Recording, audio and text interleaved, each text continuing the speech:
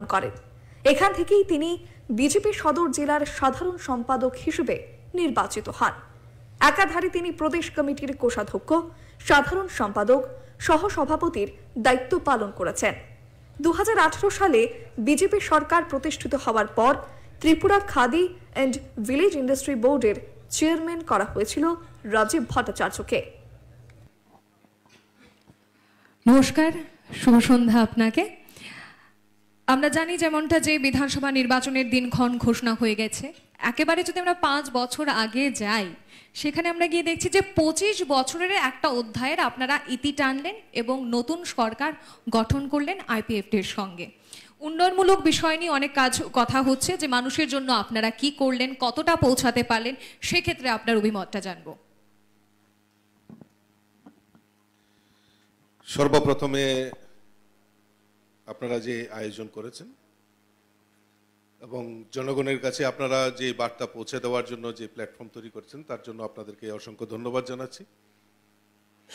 পাশাপাশি আপনি যে প্রশ্নটা আপনি করেছেন যে 2018-তে ভারতীয় জনতা পার্টি সরকার প্রতিষ্ঠার পর মানুষের প্রত্যাশা পূরণের ক্ষেত্রে সরকার কি ভূমিকা পালন করেছে। দেখুন, 25 বছর এই রাজ্যের বুকে কমিউনিস্টরা রাজত্ব করেছে। তার আগে আমরা যদি দেখি, তার আগে আরো 10 বছর, মাঝখানে কংগ্রেসের জোট পিরিয়ড ছিল 5 বছর। তো মানুষ দীর্ঘদিন ধরে এই কমিউনিস্টের অপশাসন থেকে মুক্ত হওয়ার জন্য ত্রিপুরা রাজ্যকে মুক্ত করার জন্য একটা সত্যিকারের প্ল্যাটফর্ম খোঁজার চেষ্টা করেছিল। আর ঠিক 2018-তে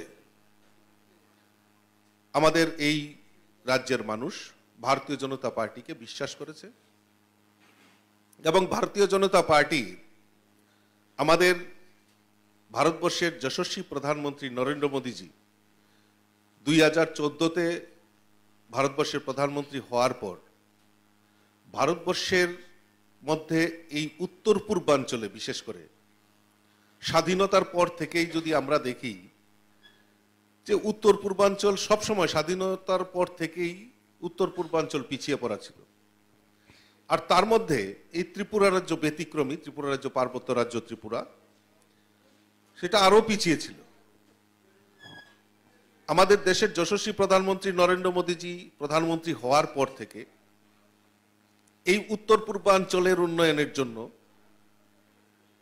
যেই কার্যকরী ভূমিকা উনি পালন করেছেন, যেই পরিকল্পনাগুলি নিয়েছেন, তার নিরিখে দাঁড়িয়ে এই ত্রিপুরা রাজ্যের মধ্যেও একটা আত্মবিশ্বাস তৈরি হয়েছে যে না, যদি ত্রিপুরা রাজ্যের সত্যি পরিবর্তন করতে পারে একমাত্র এই ডাবল ইঞ্জিনের সরকার, তখন মানুষ আত্মবিশ্বাসের সঙ্গে ভারতীয় জনতা পার্টিকে বেছে নেয় এবং ভারতীয় জনতা পার্টি আর আইপিএফটিকে পূর্ণ সমর্থন দিয়ে এ রাজ্যে ক্ষমতায় আসে। এবার যেটা প্রত্যাশা পূরণের ক্ষেত্রে, দেখুন, ভারতীয় জনতা পার্টি সরকার প্রতিষ্ঠার পর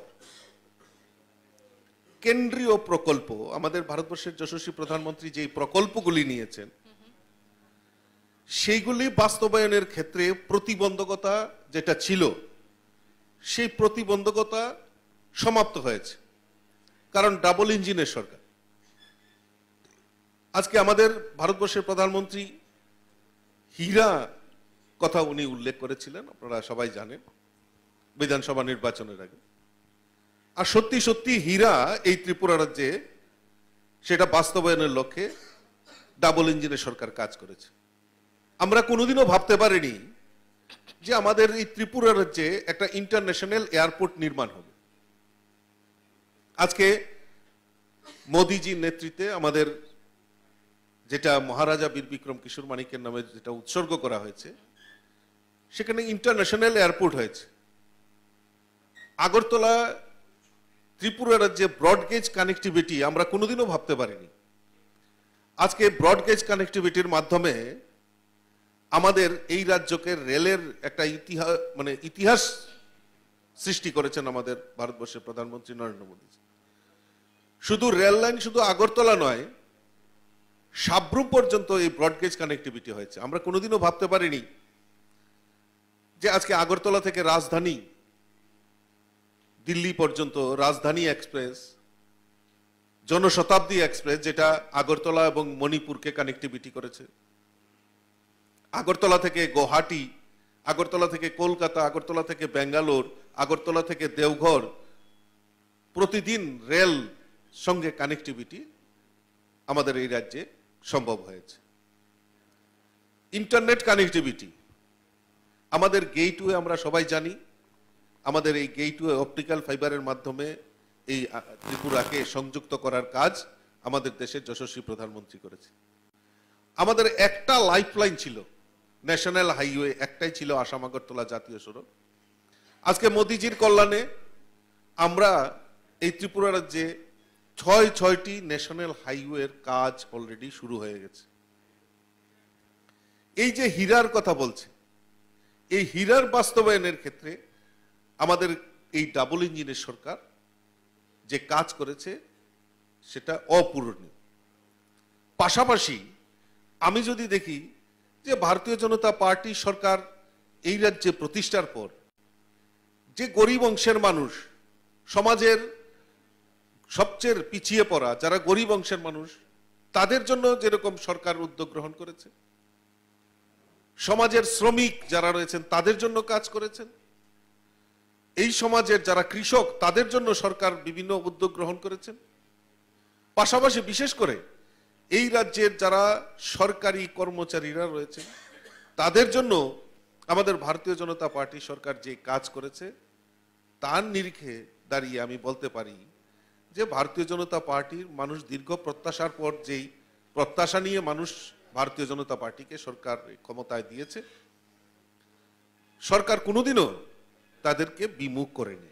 বেশ বেশ বেশ আরেকটা বিষয় রয়েছে, যখন কেউ মন্ত্রী হিসেবে নিযুক্ত হয় কিংবা কেউ বিধায়ক হিসেবে জয়লাভ করে, তখন তারা এটাই ভাবে যে আমরা এলাকার জন্য কাজ করব, মানুষের জন্য কাজ করব।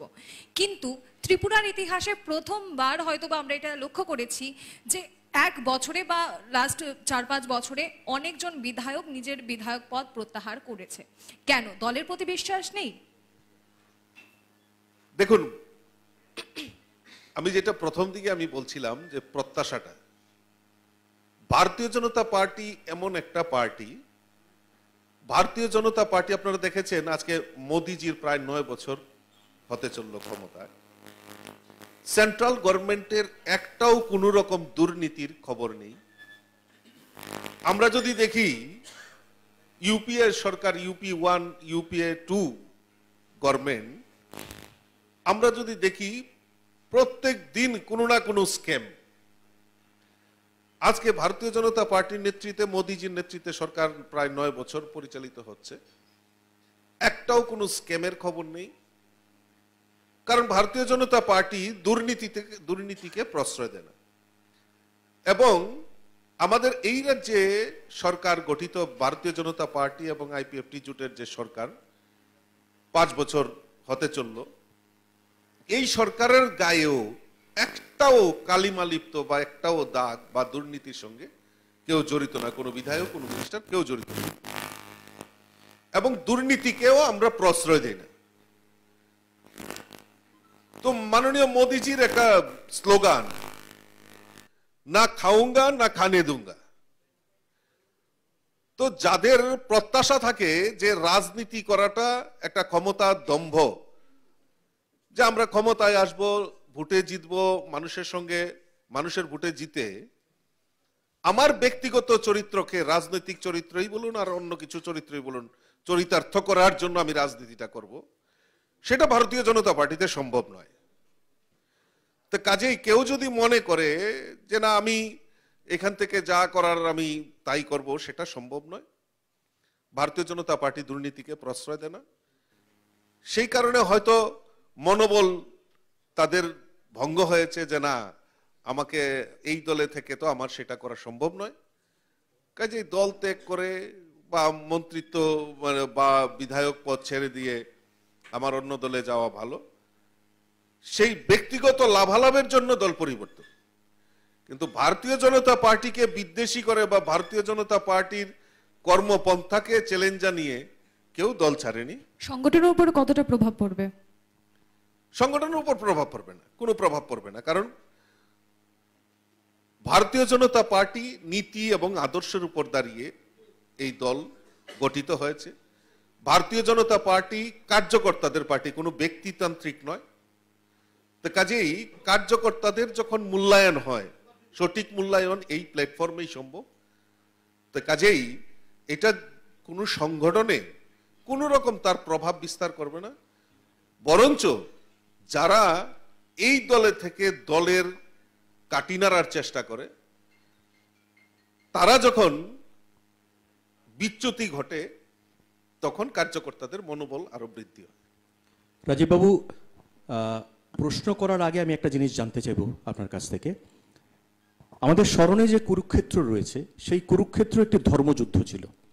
সেই ধর্মযুদ্ধে ধর্মের জয় এবং অধর্মের পরাজয় হয়েছিল। আজকে 2018-র পরে যে 2023-এর ইলেকশনে আপনি কি মনে করেন যে এই ভোট যুদ্ধটা কিসের জয় এবং কার পরাজয় হবে? আমি যেটা বলছিলাম যে ভারতীয় জনতা পার্টি শুধু ক্ষমতায় থাকতে হবে, ক্ষমতার জন্য রাজনীতি, এটা ভারতীয় জনতা পার্টি করে না। ভারতীয় জনতা পার্টির মূল বক্তব্য, মূল আমাদের যে আদর্শ এবং নীতি, আমাদের কাজ হলো এই সমাজের জন্য। এই সমাজের জন্য আমি কি করতে পেরেছি? দেখুন, আজকে 5 বছরের হিসাব করতে হবে। 5 বছরে আমার কি লাভ হয়েছে সেটা বড় জিনিস না, বড় জিনিস হয়েছে এই সমাজের জন্য কি কাজ হয়েছে। দেখুন, আজকে এই সমাজের, কারণ আমরা তো 1.5% ভোট ছিল আমাদের 2013-তে, আমাদের 1.5% ভোট ছিল। কিন্তু আজকের দিনে দাঁড়িয়ে 2018-তে আমরা ক্ষমতায় এসেছি।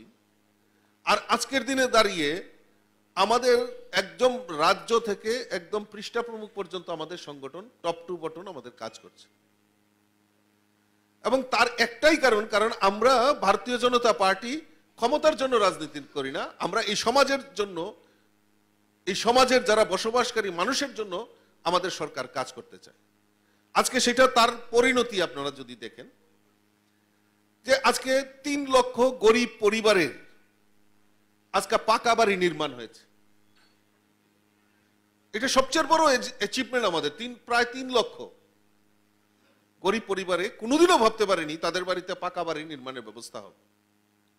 এবং শুধু তাই নয়, এই যে বেনিফিশিয়ারিদের যে টাকা, এই টাকাটা কিন্তু ডাইরেক্ট ডিবিডির মাধ্যমে, ব্যাংকের মাধ্যমে যারা বেনিফিশিয়ারি রয়েছেন তাদের কাছে ব্যাংকের মাধ্যমে ট্রান্সফার করা হয়েছে। মাঝখানে কমিশন বাণিজ্য, চাঁদা বাণিজ্য, তার কোন রকম অবকাশ কিন্তু নেই। বিগত দিনে আমরা দেখেছি এই রাজ্যের বুকে যে ইন্দিরা আবাস যোজনায় ঘর গৃহ নির্মাণ হবে, টাকা কোথায় ডিস্ট্রিবিউশন হতো? এলসিএম, ডিসিএম, সিসিএম নেতাদের বাড়িতে, নতুবা পার্টি অফিসে সেখানে টাকা বিলি করা হতো। আর চাঁদা সংস্কৃতির কথা তো বলে লাভ নেই, এটা আমরা সবাই জানি, আমরা ভুক্তভোগী। আজকে সবচেয়ে বড় অ্যাচিভমেন্ট যেটা আমি বলি, এই সমাজ সেই চাঁদা মুক্ত, ভয় মুক্ত আজকে ত্রিপুরা রাজ্য হয়েছে। তো বেশি করে আমাদের এই সমাজের যে কাজ, সেই কাজটাকে আমাদের মধ্যে সীমাবদ্ধ রাখতে হবে এবং তাকে বেশি করে বৃদ্ধি করতে হবে। আমাদের এই কনক্লেভে রাজীববাবু, যারা পূর্ববর্তী বক্তারা ছিলেন, সেই বক্তাদের কথা অনুযায়ী যেটা ওরা প্রতিষ্ঠিত করতে চেয়েছেন, যে আপনাদের সরকারের বিরুদ্ধে এলিগেশনটা বারবার ভীষণ ডকুমেন্টের 299টা পূরণ হয়নি, প্রতিশ্রুতি পূরণ হয়নি, এবং বিভিন্ন রাজনৈতিক দলের ওপরে যে আক্রমণ এবং পার্টি অফিসের প্রতি যে আক্রমণ, এইগুলির তথ্যগুলি বারবার ওনারা প্রতিষ্ঠিত করেছেন। সেই বিষয়ে কি বলতে চাইবেন? দেখুন, রাজনৈতিক দলের রাজনৈতিক বিরোধীদের তো বিরোধিতা করা এটা একটা গণতান্ত্রিক অধিকার, তারা বলতেই পারে। তার আগে তার বাস্তবতা আমাদেরকে লক্ষ্য করতে হবে।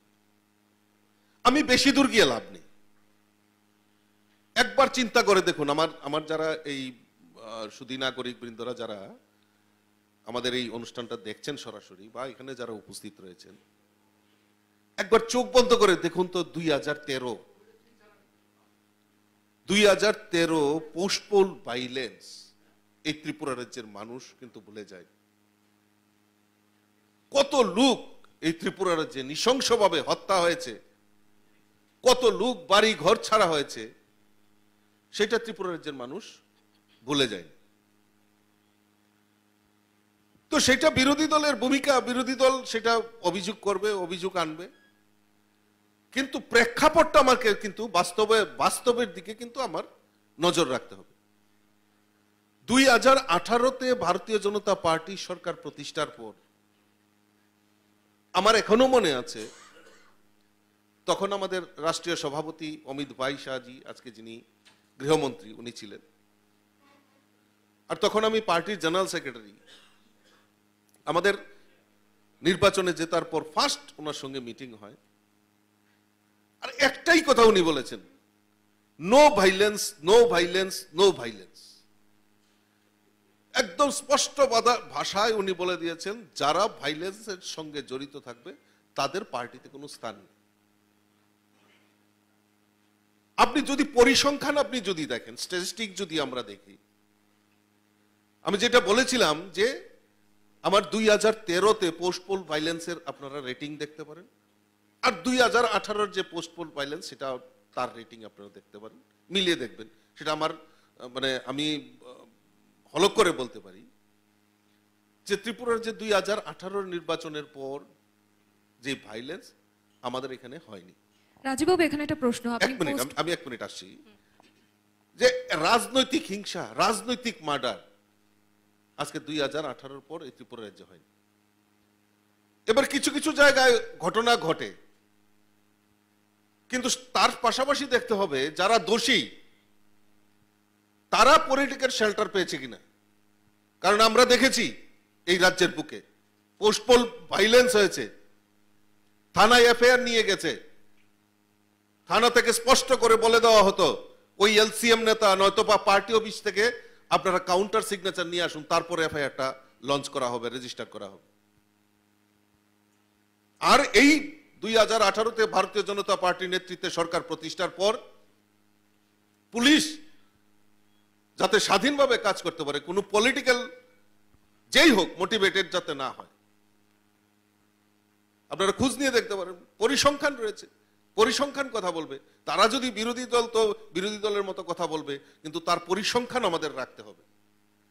সেই পুরনো দিনগুলি মানুষ, ত্রিপুরা রাজ্যের মানুষ ভুলে যায়নি।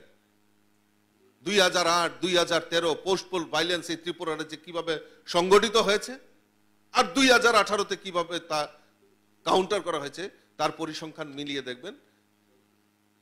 এটাই আমি আপনাদের মাধ্যমে জানাতে চাই। আপনি পোস্ট পোল ভায়োলেন্স নিয়ে কথা বলছিলেন, 4 বছর এটা নতুন একটা ওয়ার্ড আমরা শুনতে পেয়েছি বারবার, বাইক বাহিনী। কোথাও না কোথাও বিজেপির সঙ্গে বা ভারতীয় জনতা পার্টির সঙ্গে বাইক বাহিনীর নাম ওতপ্রোতভাবে জড়িত বলে বিরোধীরা বলছে, বা জনগণের একটা অভিযোগ রয়েছে। সেক্ষেত্রে আপনি এই ব্যাপারটাকে কতটা নস্যাৎ করবেন বা কতটা আপনি এর ফেভারে বলবেন? আপনি দেখুন, নাম অনেককরণ করা যায়, বাইক বাহিনী, হেলমেট বাহিনী, অনেকভাবে মানুষকে বিভ্রান্ত করার জন্য এই নামগুলি ক্রিয়েট করানো হয়েছে। কিন্তু তাদের মুখে জয় শ্রীরাম স্লোগানও কিন্তু ছিল, বা যেটা বিরোধীদের অভিযোগ যে বাইক বাহিনী বা হেলমেট বাহিনী যারাই যাচ্ছে তাদের মুখে জয় শ্রীরাম স্লোগান এবং হাতে বিজেপির ঝান্ডা। কি বলবেন? দেখুন, আমরা তো বলছি না যে ভারতীয় সন্ত্রাস। দেখুন, একটা জিনিস পরিষ্কার, ভারতীয় জনতা পার্টি সন্ত্রাসকে বিশ্বাস করে না, ভারতীয় জনতা পার্টি সন্ত্রাসবাদীদেরও ভারতীয় জনতা পার্টি তাদেরকে প্রশ্রয় দেয় না। যেটা আইনের শাসন, যেটা এই সমাজের জন্য, এই সমাজকে কলুষিত করার জন্য যারাই এই কাজের সঙ্গে জড়িত থাকবে, সে যে দলেরই হোক, তাদেরকে উপযুক্ত শাস্তি পেতে হবে। সেটা আমাদের দলেরও যদি হয়, আমরা আমরা আমরা যেটা আমি প্রথম থেকে বলছিলাম, যে আমরা প্রভাবিত না করে সত্যিকারের যে জিনিসটা, যে পুলিশ যে স্টেপ নেবে, আইনের যে শাসন হবে, তার দিকে আমরা রয়েছি। আর বাইক বাহিনী আর এই যে হেলমেট বাহিনীর কথা বলছেন, দেখুন আমি স্পষ্ট করে একটা জিনিস বলতে চাই। আজকে এই কালচার, এই ত্রিপুরার যে সন্ত্রাসী কালচার যদি তৈরি করে থাকে একমাত্র কমিউনিস্টরা, এই সন্ত্রাসের উপর ভিত্তি করেই কিন্তু তারা এই 25টা বছর কিন্তু রাজত্ব করেছে। আমাদের কাছে কোথায় ছিল? আমরা 1.5% ভোট ছিল আমাদের আমাদের সঙ্গে মুষ্টিমেয় কয়েকজন আমাদের সঙ্গে ছিল, আজকে কংগ্রেস সিপিএম থেকে আমাদের মধ্যে সামিল হয়েছে, আমাদের নীতি আদর্শকে তারা ধরেছেন, আঁকড়ে ধরেছেন যে না, যদি বিকল্প হয়ে থাকে একমাত্র ভারতীয় জনতা পার্টির করতে পারে। তো বাইক বাহিনী, এই লাঠিয়াল বাহিনী তারা যারা বলছেন, আমরা ভুলে গেছি। আজকে আমার এখনো মনে আছে, আজকে সাধারণ পঞ্চায়েত নির্বাচনই হোক আর কলেজের নির্বাচনই হোক, কলেজ কাউন্সিলের নির্বাচনই হোক, 2018 most অফলি 2017-এ college election, এমবিবি college, BBMC college, Ram ঠাকুর কলেজ, আমরা দেখিনি সেই সময় তাণ্ডব। আজকে লাঠিয়াল বাহিনী, আজকে হেলমেট বাহিনীর কথা বলছেন ওনারা। যদি স্পেসিফিক অভিযোগ থাকে, থানা রয়েছে, সেখানে আইনের শাসন রয়েছে, সেখানে তারা অভিযোগ করলে পারে। সেখানে আরেকটা অভিযোগ রয়েছে যে আপনি যে বলছেন আইনের শাসন বা পুলিশ হস্তক্ষেপ নেবে এই ব্যাপারটার মধ্যে, কিন্তু বিরোধীদের একটা অভিযোগ যে পুলিশ আপনাদের দলদাস, আপনারা যেভাবে বলছেন তারা সেভাবেই পরিচালিত হচ্ছে। তো কোথাও না কোথাও পুলিশদের আপনাদের সঙ্গে বিজেপিদের সঙ্গে আসা, সে বিষয়টা নিয়ে বলুন। দেখুন, পায়ের তলায় যদি মাটি না থাকে তো আনাপ শানাপ বলতেই পারে। আমরা তো সরকারে মাত্র 5 বছর, এখন দলদাস হয়ে গেছে। এই পুলিশ তো আমাদের সময় চাকরি হয়নি, এই পুলিশ তো তাদের সময় চাকরি হয়েছে। তো 5 বছরে কি করে, মানে 5 বছরের মধ্যে কি করে আমাদের দলদাস হয়ে গেল? ভিত্তিহীন, পায়ের নিচে মাটি নেই, তাই আনাপ শানাপ বকছে। সেটা করে মানুষকে বিভ্রান্ত করা যায় না। কনস্ট্রাকটিভ বিরোধীদের আওয়াজ থাকবে। বিরোধীরা গণতন্ত্রের মানে একটা স্তম্ভ। যেমন আপনারা মিডিয়ার কাজ করেন, মিডিয়াতে কাজ করেন, আপনারাও একটা সমাজের গণতন্ত্রের চতুর্থ স্তম্ভ আপনারা। সেরকম এবং সরকারের প্রতিবিম্ব হিসাবে বিরোধীরা কাজ করে। কনস্ট্রাকটিভ আলোচনা আসতে হবে। কনস্ট্রাকটিভ আলোচনা যখন হবে তখন নিশ্চয়ই সেগুলি বিবেচনার মধ্যে থাকবে। কনস্ট্রাকটিভ আলোচনা না হয়, এখন দেখা গেল তাদের পার্টি অফিসের খোলা লুক নেই। এখন বলছেন যে না, পার্টি অফিসগুলি বিজেপি খুলতে দিচ্ছে না। আর পার্টি অফিসগুলি খুলবে কে? সে এখানে খোলা লুক নেই, তো সব তো বিজেপি হয়ে গেছে। আপনাদের দলের লোক তো বিজেপিতে এসে বিজেপিকে 1.5% ভোট থেকে আজকে ক্ষমতা নিয়ে এসে পঞ্চায়েত থেকে একদম পার্লামেন্ট পর্যন্ত ভারতীয় জনতা পার্টির নেতৃত্বে সরকার পরিচালিত হচ্ছে। তো আপনার পার্টি অফিস যদি খোলার লোক না থাকে, তো তার জন্য দায়ী কি ভারতীয় জনতা পার্টি? বলছেন না আমাদেরকে খুলতে দিচ্ছে না, আমরা আতঙ্কগ্রস্ত। কিসের আতঙ্কগ্রস্ত? পুলিশ দলদাস হয়ে গেছে, আমাদের কথা শুনছেন। আরে পুলিশকে আমরা তৈরি করেছি? পুলিশ তো আমাদের সময় তো কত আর চাকরি হয়েছে পুলিশে, আপনাদের সময় তো সব চাকরি হয়েছে। প্রায় 5 বছরে কি সব দলদাস হয়ে গেছে? পুলিশ কি সব দলদাস হয়ে গেছে আমাদের? এইগুলি ভিত্তিহীন। এই ভিত্তিহীন কথা বলে মানুষকে বিভ্রান্ত করেছে 25টা বছর। কনস্ট্রাকটিভ হতে হবে। 25 বছর একটা স্লোগান, এই স্লোগান পরিবর্তন করতে হবে। মানুষ পরিবর্তনের দিকে মানুষ থাকে। 25 বছরে এক স্লোগান, ইনকলাব জিন্দাবাদ, আমরা খাবো তোমরা বাদ। এই স্লোগান দিয়েই 25টা বছর রাজত্ব করেছে। এখন স্লোগান পরিবর্তন হয়েছে, মোদিজির নেতৃত্বে, বিজেপির নেতৃত্বে স্লোগান পরিবর্তন হয়েছে। সবকা সাথ, সবকা বিকাশ, সবকা বিশ্বাস, সবকা প্রয়াস, এই নিয়ে মন্ত্র নিয়ে ভারতীয় জনতা পার্টি সরকার কাজ করছে। আর এই মন্ত্রের মধ্যেই সকলকে সংযুক্ত করে ভারতীয় জনতা পার্টি সরকার মানুষের জন্য এবং দেশের জন্য, রাষ্ট্রের জন্য, সমাজের জন্য কাজ করছে। রাজীববাবু, আরেকটি যে বিষয় সব থেকে বেশি বিরোধীরা সামনে আনছে সেটা হলো যে গতবার যে 2018 সালে যে নির্বাচন হয়েছিল সেখানে আসামের মুখ্যমন্ত্রী হেমন্ত বিশ্ব শর্মা এসে বলে দিয়েছিলেন যে 10,323 বেলা ন্যায় দেওয়া হবে। তো এই 5 বছরে এই ন্যায়ের ব্যাপারটা কেন সমাধানে এলো না? খুব সুন্দর প্রশ্ন আপনি করেছেন। এই 10,323 এই সংখ্যাটা নিয়ে আমিও খুব চিন্তিত ছিলাম, আমারও খুব মনে ব্যথা।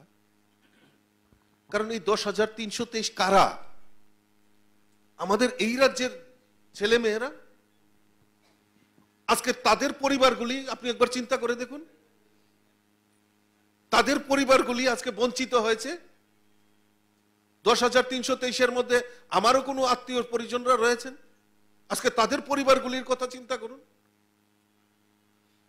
এর জন্য দায়ী কারা?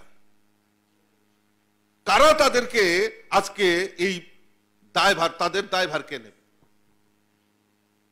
এটাকে চিন্তা করতে হবে। কিভাবে এই 25টা বছর তাদেরকে, তাদের এই ক্ষমতায় দম্ভে তারা মানুষকে, এই রাজ্যের যুবকদের কিভাবে প্রতারিত করেছে তার জ্বলজ্বন্ত প্রমাণ এই 10,323। তার জন্য দায়ভার কে নেবে? এটা তো আগে আইডেন্টিফাই করতে হবে। কারণ 10,323 আমারও বুকের ব্যথা, কারণ ওইখানে আমারও আত্মীয় পরিজনরা কেউ রয়েছে, তাদের পরিবারের কি অবস্থা।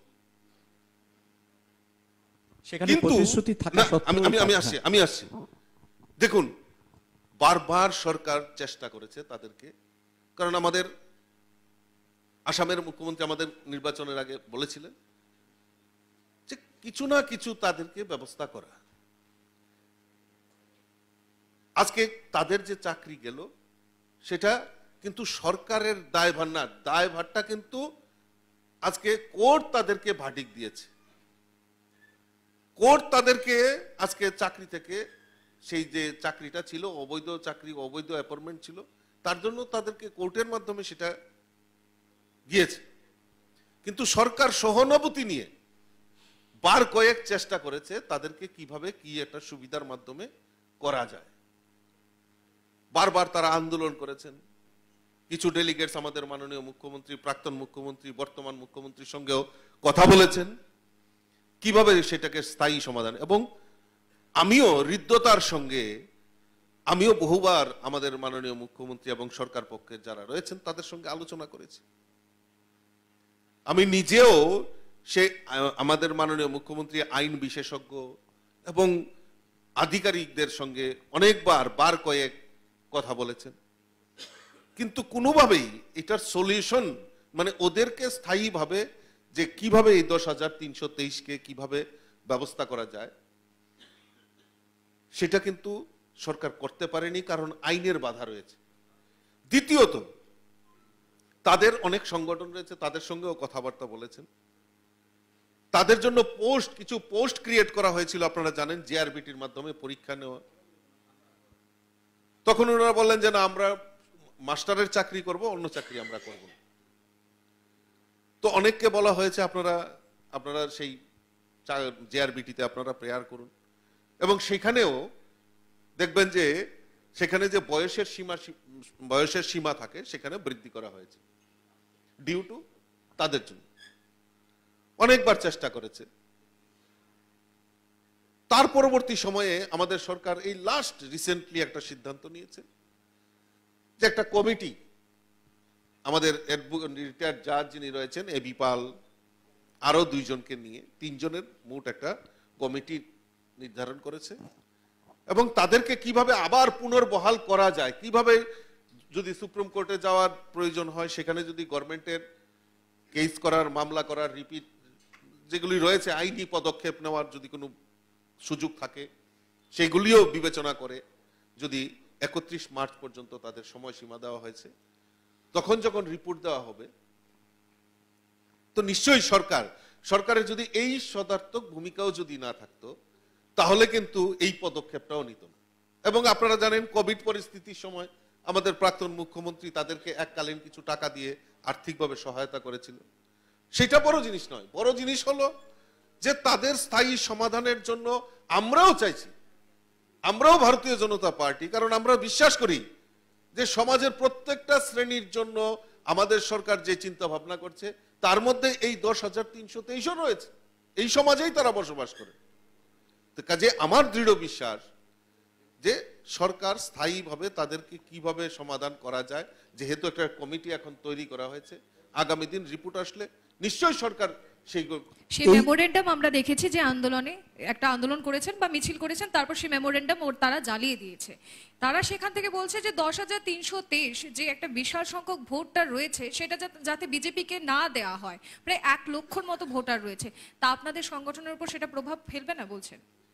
দেখুন, একটা জিনিস তো পরিষ্কার, যারা আমিও দেখেছি সেদিন মুখ্যমন্ত্রীর বাড়ির সামনে দাঁড়িয়ে কুশপুত্তলিকা দাহ করছেন, নির্বাচনের কথা বলছেন, তো এটা দিয়ে তো পরিষ্কার হয়ে গেছে যে 10,323-এর মুষ্টিমেয় কিছু লোক যারা রয়েছেন তারা ওই কমিউনিস্টের পদলোহনকারী। আমি আপনাদের মাধ্যমে তাদের কাছে মেসেজ দিতে চাই যে বিজেপিকে আপনারা দোষারোপ করছেন, ঠিক আছে, বিজেপিকে ভোট দেবেন না, ঠিক আছে, কিন্তু আমি আপনাদের মাধ্যমে প্রশ্ন রাখতে চাই, আজকে যে আপনারা রাস্তায় দাঁড়িয়ে আন্দোলন করছেন, আপনাদের এই রাস্তায় বসার জন্য, আপনাদের এই 10,300 তাকমা দেওয়ার জন্য কারা দায়ী? তাদেরকে কি কেন প্রশ্ন করছেন না? ও ওইখানে করবেন না, ওইখানে আপনাদের দলদাস, ওইখানে আপনাদের গুরুদেবরা বসে রয়েছেন। এই কারণেই দেখুন, 1-to-1 কথা বলার জন্য নিশ্চয়ই সুযোগ রয়েছে, রাস্তা রয়েছে, সরকার সেইভাবে চেষ্টা করছে, কিন্তু ওই দিন একদম মানে এইরকম পর্যায়ে মানে তাহলে একদম পরিষ্কার হয়ে গেছে জলের মতো। 10,323-এর অ্যাপয়েন্টমেন্টটা যে একদম টোটালি অবৈধভাবে করেছে আর পলিটিক্যালাইজেশন ছিল, সেটাও সেদিন পরিষ্কার করে দিয়েছেন ওনারা। কিন্তু তা সত্ত্বেও যারা ওই কাজটা করেছেন, মুখ্যমন্ত্রীর কুশপুত্তলিকা, প্রাক্তন মুখ্যমন্ত্রী, শিক্ষামন্ত্রীর কুশপুত্তলিকা জ্বালিয়েছেন, আমি বলবো তাদেরকে আমি দোষ দিচ্ছি না, কারণ তাদেরও পেটে ব্যথা রয়েছে। আমি তাদের জন্য আমার মন হৃদয় থেকে তাদের জন্য আশীর্বাদ রয়েছে, তাদের জন্য শুভকামনা রয়েছে, আর আমি হৃদয় দিয়ে চাইবো তাদেরও যাতে একটা স্থায়ী যাতে কোনো কিছু পুনর্বাসন।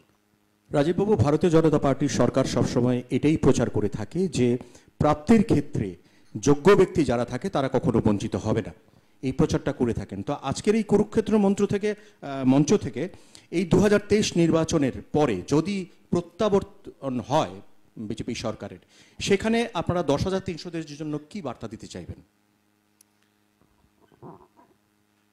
আপনি প্রত্যাবর্তনের কথা বলছেন, আমি তো রেজাল্ট আমার চোখের সামনে আছে। ভারতীয় জনতা পার্টি সরকার 2023-এ পুনঃপ্রতিষ্ঠা হবে, তার মধ্যে কোনো সন্দেহ নেই।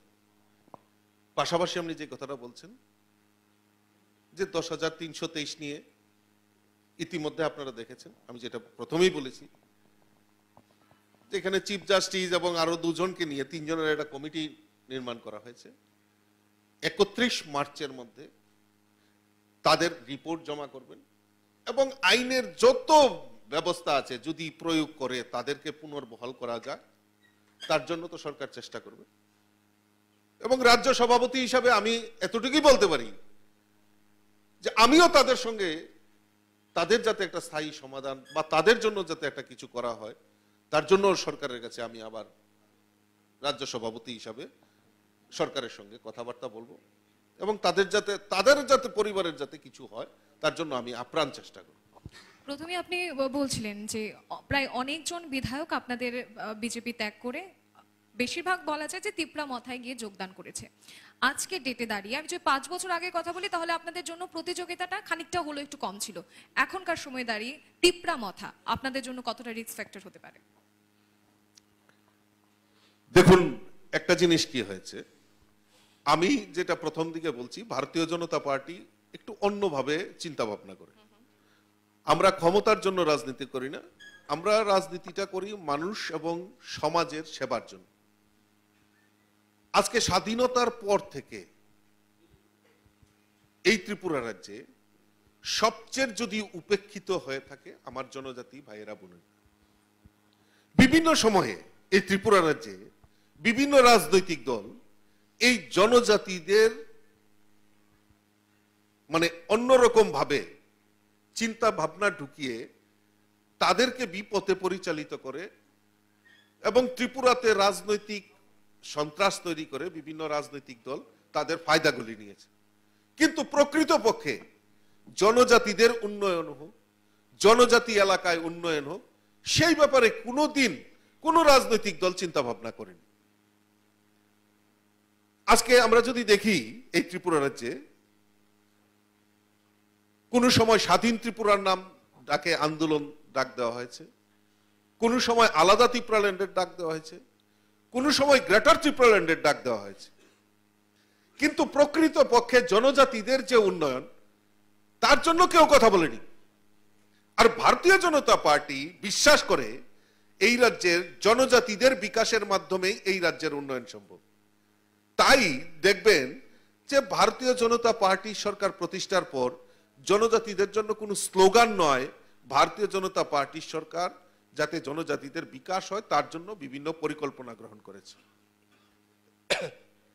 প্রথম জিনিস, আমাদের এই ত্রিপুরা রাজ্যের আধুনিক রূপকার মহারাজা বীর বিক্রম কিশোর মানিক্য, আমাদের কমিটমেন্ট ছিল যে এই মহারাজাকে স্মরণ রাখার জন্য আমাদের যে আগরতলা বিমানবন্দর সেটাকে মহারাজার নামে উৎসর্গ করে। এবং আমাদের সরকার আসার পর আপনারা জানেন সেখানে আমাদের দেশের প্রধানমন্ত্রী এই আগরতলা বিমানবন্দরকে মহারাজার নামে উৎসর্গ করা হয়েছে। শুধু তাই নয়, এই মহারাজার জন্মদিন 19 আগস্ট, সেখানেও সরকারি ছুটি ঘোষণা আমাদের ভারতীয় জনতা পার্টি সরকার করেছে। জনজাতি এলাকায় রাস্তাঘাট থেকে শুরু করে পানীয় জলের ব্যবস্থা থেকে শুরু করে কিভাবে এই জনজাতিদের বিকাশ করা যায় তার ব্যবস্থা করেছে। এবং জনজাতিদের পাট্টা জমি যেখানে রয়েছে সেখানে পাট্টা দেওয়ার কাজ আমাদের ভারতীয় জনতা পার্টি সরকার করেছে। জনজাতিদের উন্নয়নের জন্য তাদের যে স্টুডেন্টরা যারা ডিস্ট্রিক্টে বিভিন্ন জায়গায় হোস্টেলে থেকে পড়াশোনা করে তাদের স্টাইপেন্ড বৃদ্ধির জন্য ভারতীয় জনতা পার্টি সরকার প্রায় 350 টাকা স্টাইপেন্ড বৃদ্ধি করা হয়েছে। ত্রিপুরা রাজ্যে একলব্য বিদ্যালয়, জনজাতি অংশের ছাত্রছাত্রীরা উচ্চ শিক্ষার জন্য একলব্য মডেলের যাতে হোস্টেলে আবাসিকভাবে সেখানে পড়াশোনা করতে পারে তার জন্য ভারতীয় জনতা পার্টি সরকার আজকে ত্রিপুরার মতো ক্ষুদ্র জায়গায়ও 13টি একলব্য বিদ্যালয়ের কাজ শুরু হয়েছে। রাজীববাবু, এই বিষয়গুলি প্রচার প্রসারে অলরেডি চলছে এবং পুরো রাস্তার মধ্যে আমরা দেখেছি ফ্ল্যাগ ফেস্টুন ভর্তি যে আপনারা কি কি উন্নয়নমূলক কাজ করেছেন। তবে মূল বিষয়টা যেটা থাকছে যে জনজাতিদের উন্নয়ন স্বার্থে বা জনজাতি বেকার যুবক যুবতীরা যারা রয়েছেন তাদের বেকারত্বের সমস্যাটা কতটা দূর করতে পারলেন? যেহেতু কিছুক্ষণ আগে তীব্রমাথার যিনি ছিলেন অনিমেষ দেববর্মা তিনিও বলেছিলেন যে তাদের কাছে প্ল্যানিং আছে কিন্তু কেন্দ্র থেকে টাকা আসছে না, সে বিষয়টা বলুন। দেখুন, টাকা তো যখন দেওয়া হবে তার হিসাবও তো চাইবে। আজকে এই জনজাতির উন্নয়ন তাদের চিকিৎসার জন্য আমাদের সরকার আসার পর আমরা এডিসিতে কুমলুঙে একটা বড় হাসপাতাল নির্মাণের জন্য আমরা 30 কোটি, আমাদের সরকার 30 কোটি টাকা দিয়েছে। প্রায় 2 বছর হতে চলল, সেখানে কোনো রকম হসপিটাল নির্মাণ হয়নি। তো টাকাটা ব্যবহারিক দিক দিয়ে আপনি তো সরকার কোন স্কিমে না পরিকল্পনাতে টাকা দেবে, তার ইউটিলাইজেশন সার্টিফিকেটও তো দরকার। তো কাজেই আমাদের সরকার এই এডিসির জনজাতি যুবক যুবতীরাই বলুন, তাদেরকে স্টার্ট আপ ইন্ডিয়ার মাধ্যমে স্কিলের মাধ্যমে তাদেরকে ডেভেলপ করিয়ে তাদেরকে রোজগারের ব্যবস্থা সেটা ভারতীয় জনতা পার্টি সরকারের রয়েছে।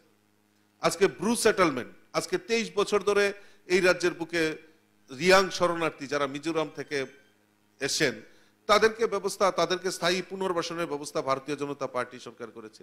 শুধু তাই নয়, তাদেরকে কিভাবে ভালো সেটেলমেন্ট করা যায় তার জন্য আর্থিক প্যাকেজ আমাদের ভারতীয় জনতা পার্টি সরকার দিচ্ছে। এবং আজকে বিভিন্ন জায়গায় আজকে ব্রু সেটেলমেন্টের মাধ্যমে এই রিয়াং যারা রয়েছেন যুবক যুবতী তাদের রোজগারের ব্যবস্থার জন্য ভারতীয় জনতা পার্টি সরকার বিভিন্ন পরিকল্পনা গ্রহণ করেছে। আজকে যেটা আপনি বলছিলেন বারবারই যে ভারতীয় জনতা পার্টি ওই স্লোগানে বিশ্বাস করে না। আমরা ভারতীয় জনতা পার্টির সংগঠন, আমাদের জনজাতি মোর্চার যে সংগঠন, সেই সংগঠন আজকে পাহাড়ে সমস্ত জায়গায় তার বিস্তার লাভ করেছে। গত কিছুদিন আগেও আমরা আগরতলা শহরে আমরা মিছিল করেছি, রাজভবন অভিযান করেছি, সেখানে আমাদের জনজাতি মোর্চার উদ্যোগে। সেটা ত্রিপুরা রাজ্যের মানুষ দেখেছে যে ভারতীয় জনতা পার্টির দিন দিন শক্তি জনজাতি অংশের মানুষের মধ্যেও বৃদ্ধি হচ্ছে।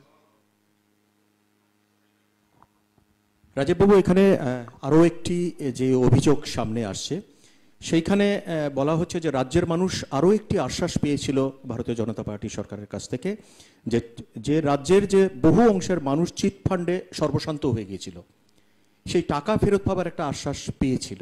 সেই ক্ষেত্রে কি বলবেন? দেখুন, চিটফান্ড একটা ত্রিপুরা রাজ্যে বড় জলজন্ত সমস্যা। পশ্চিমবাংলায়ও যদি আমরা দেখি, সারদা, নারদা, এই ত্রিপুরা রাজ্যে আমরা জানি রোজভ্যালি একটা বড় ঘোটালা। বারবার চিৎকার করেছি আমরা যে আমরা এই রাজ্যের বুকে যারা চিটফান্ডের দ্বারা সর্বশান্ত হয়েছেন তারা যাতে এই টাকা ফেরত পায় তার জন্য আমরা বহু আন্দোলনে ত্রিপুরা রাজ্যে সংগঠিত করেছি এবং বলেছি যে রোজভ্যালির কাণ্ডের সিবিআই তদন্ত আমরা দেওয়া দরকার। আমাদের সরকারও সেই দিশাতে এগিয়ে এই রোজভ্যালি বা চিটফান্ডের সিবিআই তদন্তের কথা বারবার বলেছে। কিন্তু আপনারা জেনে আশ্চর্য হবেন, এই চিটফান্ডের রোগ কিন্তু আজকে থেকে নয়। এই চিটফান্ডটা কিন্তু সিপিএম এর একটা মানে বিশাল অংশ সেই বিশাল পিরিয়ডের সময় হয়েছে। যখন এই সারদা নারদার কাণ্ড যখন পশ্চিমবাংলায় আসলো, তখন ভারতবর্ষের ধরপাকড় শুরু হলো, যে বিভিন্ন চিটফান্ড সংস্থাগুলিকে সেই সময় ধরপাকড় শুরু হয়। এবং ত্রিপুরাতেও বহুবার এই আন্দোলনের ফলে সিবিআই থেকে জানানো হলো যে এইখানে কি কি ঘোটালা রয়েছে, চিটফান্ডের কি কি ঘোটালা রয়েছে।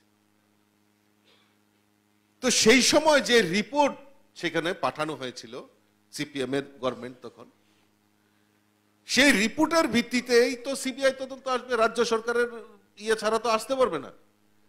সেখানে যখন দেখানো হলো যে না, এই রাজ্য সরকার যে সিবিআই এর কাছে রিপোর্ট পাঠালো, সেখানে দেখা গেল যে সেই রকম সিবিআই আসার মতো সেই রকম কোনো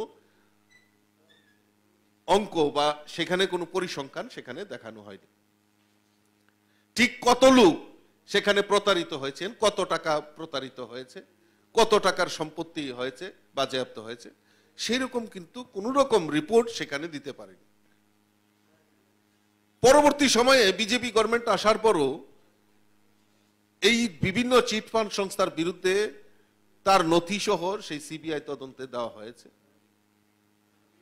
তো পরবর্তী সময়ে যখন এই সিবিআই এর কাছে সেই তথ্য যায়, সেটা অনেক দেরি হয়ে যায় এবং আমার দৃঢ় বিশ্বাস যে একটু অপেক্ষা করুন, আরো অনেক নাচ দেখতে পারবেন।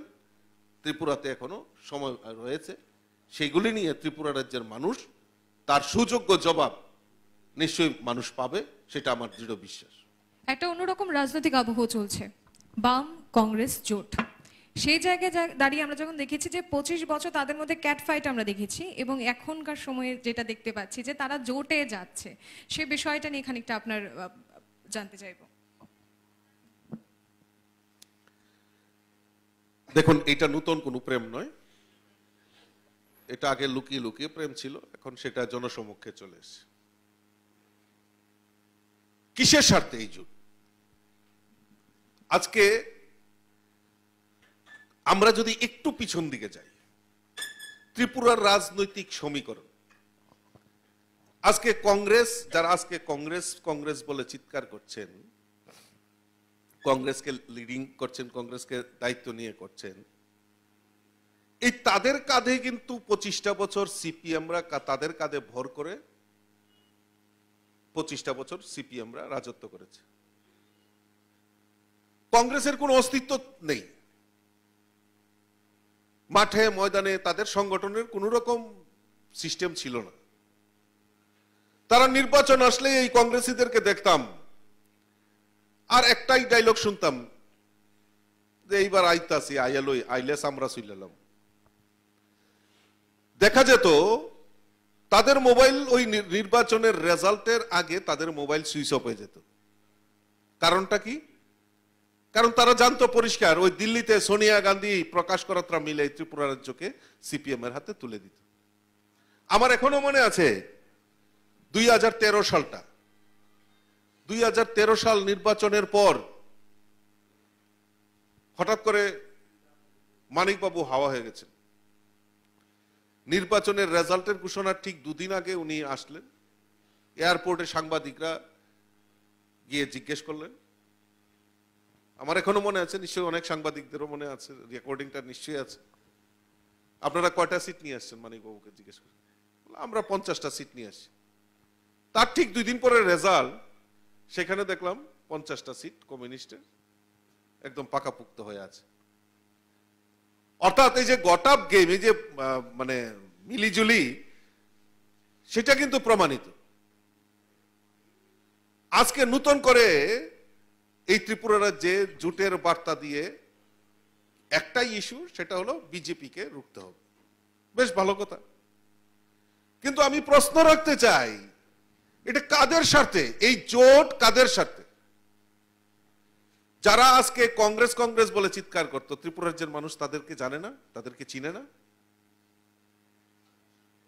যখন 2016 সালে পশ্চিম বাংলায় কংগ্রেস সিপিএম জোট হয়েছিল, আর এই কংগ্রেসই নেতারাই তো তখন কংগ্রেসে ছিল, ত্রিপুরা এসে বক্তব্য রাখলেন যে না, এই কংগ্রেসটা আর করা যাবে না, কংগ্রেস সিপিএম এর সঙ্গে মিশে গেছে, তাই কংগ্রেস ছাড়তে হবে।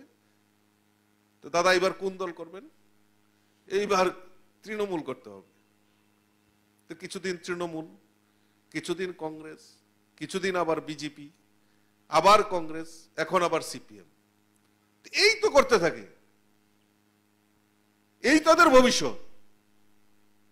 তো আজকে আবার সিপিএম এর সঙ্গে ওই সিপিএম কে বাড়তি সুযোগ পাইয়ে দিতে হবে। দিবা স্বপ্ন দেখছেন 2023-এ বিজেপিকে রুখতে হবে, আতঙ্কগ্রস্ত হয়ে গেছে। তাই এই সিপিএম এর সঙ্গে আতাত করছে। আর সিপিএম এর তারাও নীতি আদর্শ সমস্ত কিছু জলাঞ্জলি দিয়ে তারা কংগ্রেসের সঙ্গে আতাত করছেন। পশ্চিম বাংলার মানুষ তাদেরকে উচিত শিক্ষা দিয়েছেন। 35টা বছর পশ্চিম বাংলায় রাজত্ব করেছে সিপিএম, কংগ্রেসের সঙ্গে জোট করেছে, একদম শূন্য করে দিয়েছে পশ্চিম বাংলার মানুষ। ত্রিপুরার মানুষও তৈরি হয়েছেন, 16 ছিল, এখন 15 হয়েছে, 2023-এ শূন্য হয়ে যাবে। আমরা একটু পেছন দিকে যাই, যদি আমরা দেখি বাইপোলের বিষয়টা, তাহলে যে 4টি বিধানসভা কেন্দ্রে ভোট হয়েছে তার মধ্যে 6 আগরতলা কেন্দ্রে জয়লাভ করেছেন কংগ্রেস প্রার্থী সুদীপ রায় বর্মন, যিনি নাকি তার আগেই আপনাদের দল ত্যাগ করে কংগ্রেসে যোগদান করেছে। এই তার কংগ্রেসে যোগদান করা বা এই যে বাড়তি অক্সিজেন পাওয়া, সেটি বিধানসভা নির্বাচনে কি কোনো প্রভাব ফেলবে না? দেখুন, আমি প্রথম যেটা বলছিলাম, যে আজকে জোট নিয়ে আপনি প্রথমে মাঝখানে একটু ইন্টারাপ্ট হয়েছে, যে জোটটা যদি মানুষের কোনো সার্বিক স্বার্থে হয়, নিশ্চয়ই জোটের দরকার রয়েছে। কিন্তু আজকে কংগ্রেস সিপিএম, আজকে মানুষ জানতে চায়, যারা দীর্ঘ বছর ধরে এই রাজ্যের বুকে বিরোধী করতে গিয়ে তাদেরকে প্রাণ দিতে হয়েছে, সেই কংগ্রেস পরিবারগুলি জানতে চায় তাদের কাছে সিপিএম এর সঙ্গে কিসের স্বার্থে আতাত করেছে, কিসের স্বার্থে তারা একজোট হয়েছে। আজকে কমিউনিস্টরা যারা নীতি আদর্শকে জলাঞ্জলি দিয়ে কংগ্রেসের যে 5 বছরের জোট পিরিয়ড, সেই জোট পিরিয়ডে ত্রিপুরা রাজ্যে বহু সিপিএম এর কর্মী, লিডার, তারা আজকে প্রাণ হারিয়েছে। আজকে জানতে চায় ওই কমিউনিস্টের যারা একনিষ্ঠ কার্যকর্তা, তারাও জানতে চায় তাদের স্বার্থে সেই জোট হয়েছে। আজকে কংগ্রেসের প্রাক্তন বিধায়ক মধুসূদন সাহাকে তার বাড়ির সামনে হত্যা করা হয়েছে। আজকে জানতে চায় সেই কংগ্রেস পরিবার সিপিএম এর স্বার্থে, কাদের স্বার্থে আজকে জোটে সিপিএম এর সঙ্গে হাত মিলিয়েছে। তাদের ভাষায় গণতন্ত্র পুনরুদ্ধারের কারণে। না, কিসের পুনরুদ্ধার? কিসের পুনরুদ্ধার? পুনরুদ্ধার তখন কেন আওয়াজ হয়নি? তখন কেন আওয়াজ হয়নি? সিপিএম এর সময় যারা আজকে রাজ্যের বুকে, আজকে বহু লিস্ট আমি দিতে পারি আপনাদের কাছে, বহু কংগ্রেসী নেতা আজকে প্রাণ হারিয়েছেন। তাদের পরিবার জানতে চায় কিসের স্বার্থে এই কমিউনিস্টের সঙ্গে আঘাত হয়েছে। আর সিপিএম এরও একনিষ্ঠ কর্মীরা জানতে চায় আজকে এই কংগ্রেসের সঙ্গে আজকে যারা জুট পিরিয়ডের সময় নিহত হয়েছেন, আজকে অজিত দাস রাম ঠাকুর স্কুলের শিক্ষক ছিলেন যোগেন্দ্রনগরের, অজিত স্মৃতি ভবন হয়েছে কমিউনিস্টের ভবন, আজকে সেইখানকার লোক জানতে চায় জুট পিরিয়ডে তাকে নৃশংসভাবে দিনের বেলায়, প্রকাশ্য দিনের বেলায় হত্যা করা হয়েছিল, আজকে জানতে চায় এই কমিউনিস্ট। কাজেই এই জোট ভারতীয় জনতা পার্টির জন্য ভালো হবে, কারণ মানুষ তার উপযুক্ত জবাব দেওয়ার জন্য তৈরি হয়ে গেছে। আসন্ন ভোট নিয়ে আমরা কথা বলবো, কিন্তু তার আগে বলবো যে আপনাদের জোট বিজেপি আইপিএফটি জোট, এবং আমরা কিছুদিন আগে দেখলাম যে আইপিএফটি থেকে আইপিএফটি যিনি মাথা ছিলেন নরেন্দ্র চন্দ্র দেববর্মা, তার মৃত্যু হয়েছে। সেই জায়গায় দাঁড়িয়ে এবার প্রেম কুমার রিয়াং এর কোথাও না কোথাও তিপ্রা মাথায় যাওয়ার একটা কথা বা একটা চর্চা আমরা শুনতে পাচ্ছি। কোথাও না কোথাও আপনাদের বিজেপির যে আইপিএফটির প্রতি একটি আস্থা ছিল বা একটি ভরসা স্থল ছিল, খানিকটা হলেও সরে আসছে। দেখুন, ভারতীয় জনতা পার্টি শরিককে বিশ্বাস, মানে আমরা যেহেতু অ্যালায়েন্স রয়েছে, আমরা অ্যালায়েন্সে বিশ্বাস করি। গত এডিসি নির্বাচনে আমরা একসঙ্গে লড়েছি, এখনো আমরা আমাদের এনডিএ পার্টনার, আমাদের এই আইপিএফটি আমাদের পার্টনার শরিক, তাদের সঙ্গে আমাদের সম্পর্ক রয়েছে। গত 16 এবং 17 তারিখে আমাদের দিল্লিতে রাষ্ট্রীয় কার্যকারিণীর বৈঠক গেছে, সেখানে আমাদের কন্ডোলেন্স নেওয়া হয়। সেখানে ওই প্ল্যাটফর্মে আমাদের স্বর্গীয় এনসি দেববর্মার প্রতিও শ্রদ্ধা জানিয়ে সেখানে কন্ডোলেন্স নেওয়া হয়েছে। এবং প্রেম কুমার রিয়াংজি, যিনি, যেটা আপনারা সংবাদ মাধ্যমে আপনারা দেখাচ্ছেন যে চিঠি দিয়েছে দেখা করার জন্য, কথা বলার জন্য, সেরকম চিঠি আমাকেও দিয়েছে, আমরা সেটা সোশ্যাল মিডিয়ায় দেইনি। এবং আজকেই উনি আমাকে ফোন করে সময় নিয়েছিলেন, আজকেই উনাদের টিম আমার সঙ্গে কথাবার্তা বলেছেন, আলাপ আলোচনা করেছেন।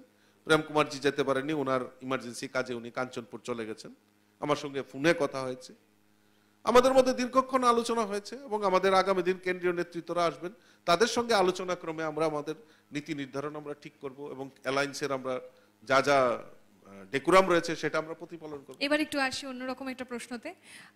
মুখ্যমন্ত্রীর মুখ, আমরা কি কোনো নতুন মুখ দেখবো, না পুরনো মুখ কি আবার নতুন করে দেখব? ভারতীয় জনতা পার্টি এমন একটা পার্টি, ভারতীয় জনতা পার্টি কার্যকর্তাদের পার্টি। ভারতীয় জনতা পার্টি কার্যকর্তাদের পার্টি এই কারণে, কারণ সাধারণ কার্যকর্তাও কোথায় দায়িত্ব দেবে, মানে পেয়ে যাবে, সেটা সে নিজেও জানে না। এই কারণে ভারতীয় জনতা পার্টি এখনো আমাদের যে আমাদের মুখ্যমন্ত্রীর মুখ বা মুখ্যমন্ত্রীর প্রচার, আমাদের ক্যাম্পেইনিং কমিটির চেয়ারম্যান আমাদের বর্তমান মুখ্যমন্ত্রী রয়েছেন, উনি দেখছেন। আমাদের যে ম্যানেজিং কমিটি রয়েছে, ইলেকশন ম্যানেজমেন্ট কমিটি, সেখানে আমাদের প্রাক্তন মুখ্যমন্ত্রীও রয়েছেন। তো আমরা সবাই মিলেমিশে এই নির্বাচনে আমরা লড়াই করব। আমাদের কেন্দ্রীয় নেতৃত্ব সেটা নির্ধারণ করবে কে আমাদের মুখ্যমন্ত্রী হবেন, কে কোন দলে, মানে কোন দায়িত্বে থাকবেন, সেটা আমাদের কেন্দ্রীয় নেতৃত্ব। এবার একটু আমি আসি রাজীববাবু, যে 16ই ফেব্রুয়ারি হতে চলেছে সেই গণতন্ত্রের সেই বড় উৎসব ভোট প্রয়োগ। ভোট প্রয়োগের ক্ষেত্রে আমরা বিগত দিনে যে সমস্ত ভোট দেখলাম, সেক্ষেত্রে দেখলাম ছাপ্পা ভোটের অভিযোগ আপনাদের দিকে আসছে, আপনাদের দিকে আসছে ভয়ভীতির অভিযোগ, ইভিএম কারচুপির অভিযোগও আমরা দূরে নস্যাৎ করতে পারছি না। সেই জায়গায় দাঁড়িয়ে ইলেকশন কমিশন থেকে বলা হয়েছে যে এই বিষয়গুলোকে দেখা হবে, কিন্তু একজন ভোটার তার ভোট বাড়ি থেকে সে ভোট কেন্দ্রে যে যাবে, সেই সিকিউরিটিটা নিয়ে বিভিন্ন জায়গায় অভিযোগ আসছে যে হয়তোবা আপনাদের তরফ থেকে ভয়ভীতি দেখানো হবে, তারা ভোট কেন্দ্রে যেতেই পারবে না। সে বিষয়টা নিয়ে আমি বলবো যে জনগণের উদ্দেশ্যে আপনাদের কি বলার থাকবে? ইলেকশন কমিশনের গাইডলাইন অনুসারে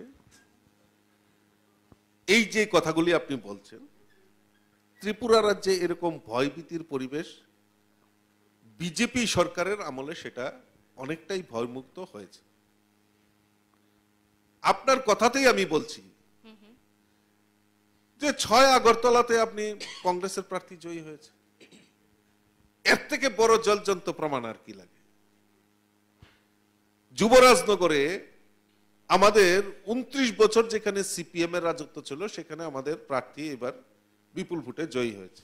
6 আগরতলা কেন্দ্রের কথা বলছেন, আমি সরি আমি আপনাকে একটু ইন্টারাপ্ট করছি। 6 আগরতলা কেন্দ্রের কথা আপনি বলছেন, কিন্তু সুদীপ রায় বর্মন যখন তিনি ভোট প্রয়োগ করতে যান তখন তিনি তার মাথার মধ্যে একটা ব্যান্ডেজ ছিল এবং তিনি বলছেন যে মানুষ তাকে ভালোবাসে, তাই ভয়ভীতিকে উপেক্ষা করে হলেও ভোট কেন্দ্রে গেছেন, তাই বলে কংগ্রেস 6 আগরতলা কেন্দ্রে জয়লাভ করেছে।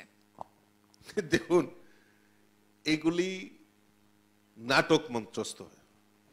কালকেও অনেক নাটক দেখেছি ত্রিপুরা রাজ্যে, নতুন নতুন নাটক দেখা যায় সিম্পেথি গ্রো করার জন্য। কারণ মানুষ, দেখুন, মানুষ একটা পরিষ্কার জিনিস বিশ্বাস করে যে এই লোকটা কিসের জন্য রাজনীতি করে, একটা নীতি, একটা আদর্শ, দীর্ঘদিন রাজনৈতিক প্ল্যাটফর্মে থাকে, মানুষের জন্য আওয়াজ তুলে, মানুষের জন্য কথা বলে।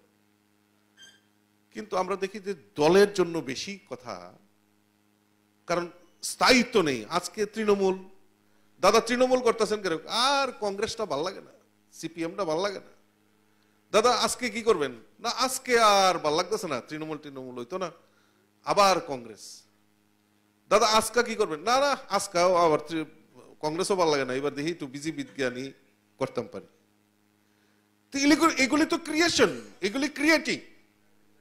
সিম্পেথি ভোট আদায় করা, অভিনয় করে মানুষের কাছে আরো বেশি করে যাওয়ার, আরে डट से মোকাবেলা করো, হিম্মত है तो আগে বাড়ো, নীতি আদর্শ নিয়ে মানুষের সঙ্গে, মানুষের জন্য লড়াই করব, মানুষকে সঙ্গে নিয়ে কাজ করব। ওই প্লাস্টার বেঁধে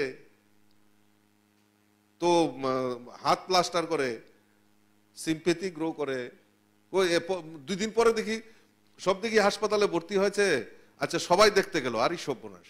আমরা তো সব দেখলাম, তো আমিও একবার চিন্তা করলাম, আমিও ইমোশন হয়ে গেছিলাম যে আরে সবাই যাচ্ছে, আমিও একটু যাওয়া দরকার ছিল।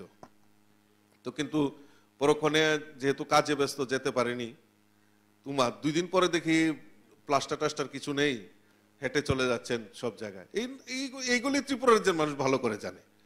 এইগুলি একটা ক্রিয়েট করা, মানুষের সিম্পেথি আদায় করা, এগুলি ত্রিপুরা রাজ্যের মানুষ ভালো করে জানে। মানুষ ওই ইমোশন আর সিম্পেথি দেখে ভোট হয় না, মানুষ দেখে মানুষের জন্য কারা কাজ করছে, জনগণের জন্য কাজ কি করছে, সরকার কি উদ্যোগ গ্রহণ করছে, তার নিরিখে দাঁড়িয়ে ভোট হয়।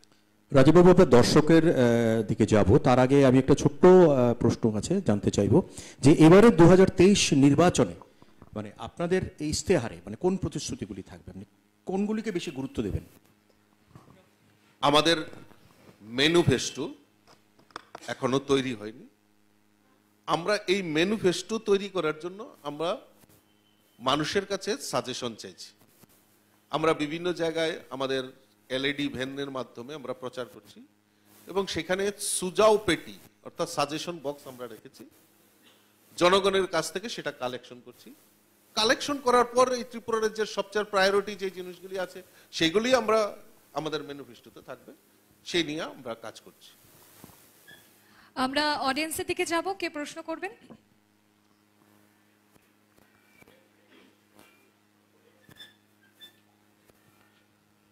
প্রথমেই আপনার নাম আর পরিচয়টা দেবেন।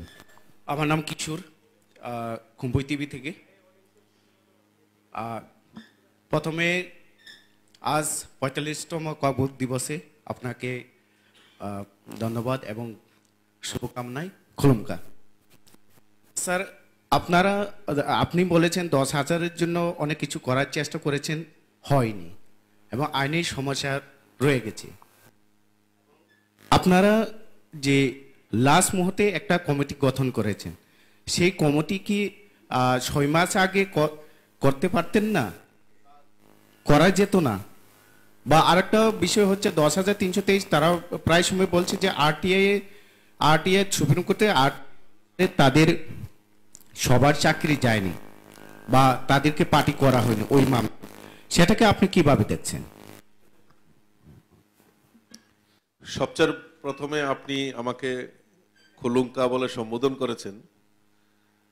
আজকে 45 বিসি না, 45 বিসি আমাদের ককবরক দিবস আমরা উদযাপন করছি। তার জন্য আপনাকেও অভিনন্দন, শুভেচ্ছা, যতন হাম্বাই।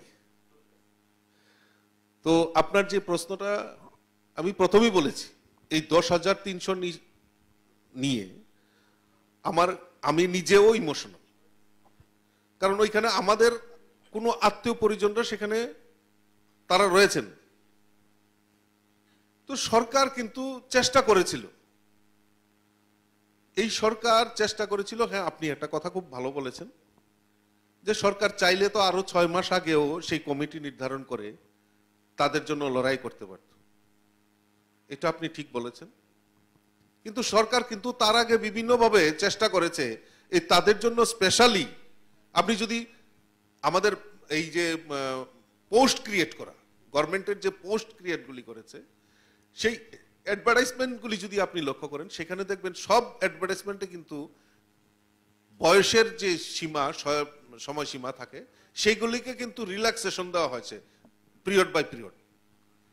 তো সেই সময় কিন্তু তাদেরকে প্রস্তাব দেওয়া হয়েছে যে আপনারা আউটসোর্সিং এর মাধ্যমে হোক বা সরকারের বিভিন্ন যে পোস্টগুলি ক্রিয়েট করা হয়েছে সেখানে আপনারা প্রেয়ার করুন, সেখানে আপনাদেরকে প্রায়োরিটির বেসিসে সেখানে দেওয়া হবে। সেই প্রস্তাব কিন্তু তাদেরকে দেওয়া হয়েছিল। তখন কিন্তু তাদের একটাই বলে যে না, আমাদের যেই চাকরিটা আমরা করতাম সেইটাকে পুনর্বহাল আপনাদেরকে। সেইটা তো নিশ্চয়ই করা সম্ভব নয়, আইনের জটিলতা রয়েছে এবং আইন বিশেষজ্ঞ দিয়ে বারবার সেটাকে রিভিউ করা হয়েছে। শেষ অবধি এই কমিটি পুনরায় আবার করানো হয়েছে। তো নিশ্চয়ই আপনি যে কথাটা বলছেন আমি আপনার সঙ্গে একমত।